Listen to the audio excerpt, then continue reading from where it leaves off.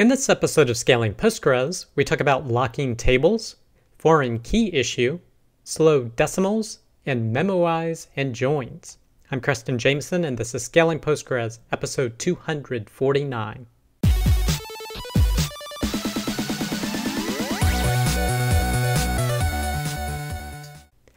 All right, I hope you, your friends, family, and coworkers continue to do well. Our first piece of content is, okay, sometimes you can lock tables. This is from thebuild.com, and it looks like the blog is PostgreSQL when it's not your job. And this is a very short post that's actually talking about something he wrote before where you should never lock tables. Basically, it's definitely something that's going to hurt your performance. And he actually, in this post, suggested using advisory locks instead of other types of more heavy locks. But he says there is at least one condition where you need a lock, and that's basically if you're going to modify part of the table, like you want to add a column to the table.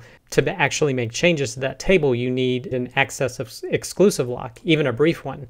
But the problem is that if the table's so busy, even if it just needs this brief hold, once it says it needs this, other activity for this table is going to start queuing behind it, and that's known as a lock queue.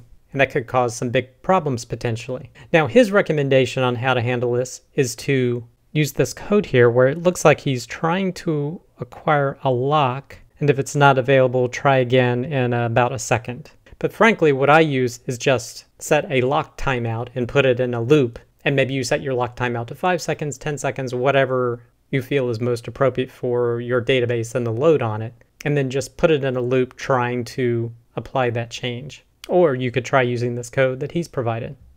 But if you want to learn more, you can check out this post.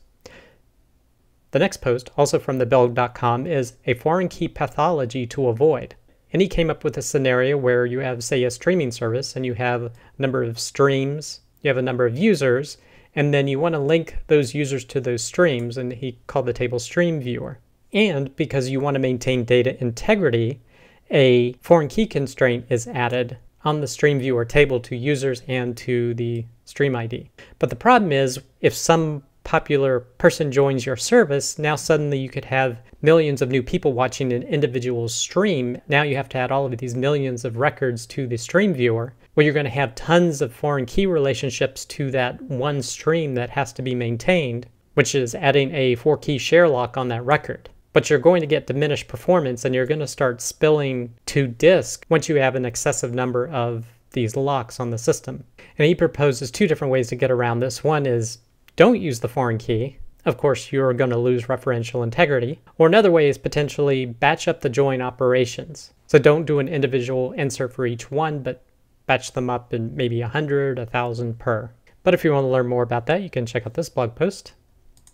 The next post, also from thebuild.com, is how slow is decimal anyway? So he did a test comparing the numeric data type, which is essentially a decimal, versus the double precision floating point type. And he found doing a straight sum, it was twice as slow as the float, and it went up to 4 times slower if there was a simple calculation, taking the number and multiplying it by an integer. And it was 5 times slower when you multiply the number by itself and do a summation of that. And even just inserting records, inserting 100 million rows took twice as long to do the numeric versus the double precision. So it's just something to keep in mind if you're choosing to use numerics, is that there is a performance penalty for using them. And if you want to learn more, you can check out this blog post. Next piece of content, using Memoize to speed up joins between 2 Postgres tables. This is from pganalyze.com. And this is the next episode of 5 Minutes of Postgres. And Lucas is referencing the presentation that Bruce Momjian released that we mentioned last week. And out of the 40 or so different nodes that Postgres can use in doing query planning, one of them is Memoize. And we actually discussed this in Scaling Postgres about a year ago when this was introduced in Postgres 14.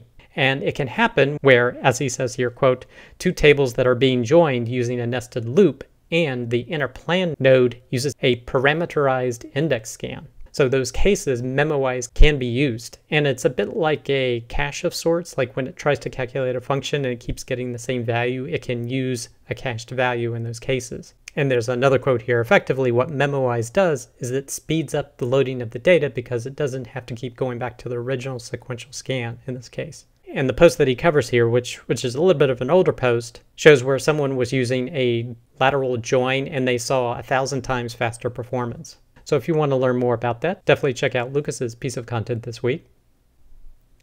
Next piece of content, usql, Universal PSQL. This is from cyberdeck-postgresql.com. So usql is a new command line interface that was based upon PSQL, but it's designed to be used against any database. I believe Oracle, Microsoft SQL Server, MySQL, etc.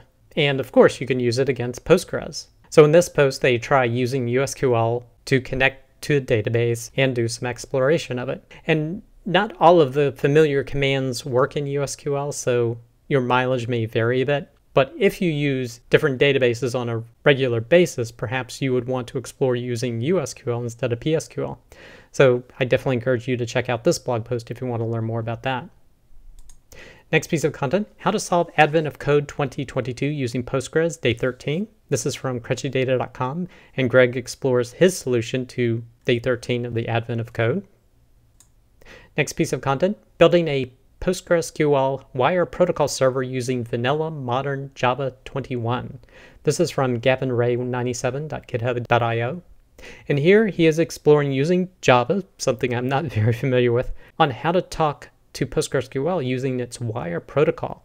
So this is definitely a more in-depth review of how to work with Postgres. And if you're interested in learning more about this level of detail, definitely encourage you to check out this blog post. Next piece of content, debugging PostgreSQL CI failures faster, 4 tips. This is from citusdata.com. And they're talking about the CI environment that is used to build Postgres on multiple operating systems. And they're expressing that when building on multiple operating systems, you can run into errors. And what are some tips on how to determine where the errors are coming from? Their first tip here is connecting to the CI environment with a terminal to see interactively how things are processing. Tip 2 is enabling debug build options using them on CI, so adding more options to get more debugging information. Tip 3 is gathering Postgres' logs and other files from CI runs, so you can actually see what's in the log files. And tip number 4, running specific commands on a failure. So if something fails, are there commands you can run to gain more insight into what's going on? And of course, they go into much more depth of each of these tips and how to use it with the Sirius build system. So if you're interested in learning about that, definitely check out this blog post. Next piece of content, Postgres FM did have another new episode this week. This one was on auditing. So if you want to learn more about different ways you can audit your database for compliance purposes or even security purposes, definitely check out this piece of content. And they definitely covered a lot of different solutions during this episode, as you can see here. Next piece of content, the PostgreSQL Person of the Week is Miroslav Šedivý. If you're interested in learning more about Miroslav and his contributions to Postgres, definitely check out this blog post. And the last piece of content, we did have another episode of the Rubber Duck Dev Show this Thursday afternoon. This one was on teaching new developers with Melissa Amaya. So we not only talked about someone who's, say, a new developer coming onto a team, but we also discussed how to teach development to someone who's completely new to it, like a student in a secondary grade level. So if you're interested in this type of long-form developer-based discussion, we definitely welcome you to check out our show. That does it for this episode of Scaling Postgres. You can get links to all the content mentioned in the show notes. Be sure to head over to scalingpostgres.com where you can sign up to receive weekly notifications of each episode, or you can subscribe via YouTube or iTunes. Thanks.